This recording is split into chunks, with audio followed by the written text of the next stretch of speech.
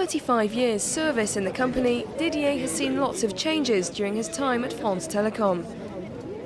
He now works in the 3G department, though not through choice. He's had to change jobs 4 times in 1 year, with the only alternative being to leave.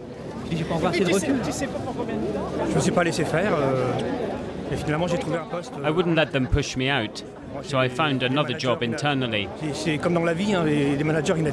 Some of the managers are good, but others just do whatever they're told. And that can be difficult. Didier and some 300 of his fellow employees protested outside the company's headquarters, denouncing what they call sly and underhand methods of management. Christelle is also a France Telecom worker and acts as a union rep in Paris. They give us targets that are tighter and more strict. We know now that some people manage through intimidation. In other words, they put a little pressure on. Not enough to call it harassment, but if they did, the unions would react.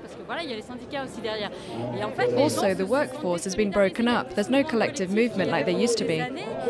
Development at work. That's the motto of the new social contract that Didier Lombard, the head of France Telecom, wants his employees to adopt. It's Marc Chenet that'll be putting this new contract in place. His management consultancy firm worked with car manufacturer Renault last year on the issue of suicides. He's meeting with France Telecom employees at the end of the month. I think what's important now, given the current climate, is to give a voice to the employees. They need to be able to express themselves and to have a form of catharsis. It's a big step with this kind of problem. So far, employees' protests seem to be paying off.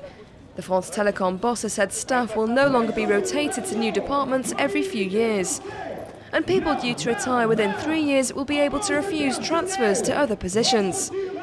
Unions say that between 2006 and 2008, 7,500 workers were transferred to different jobs.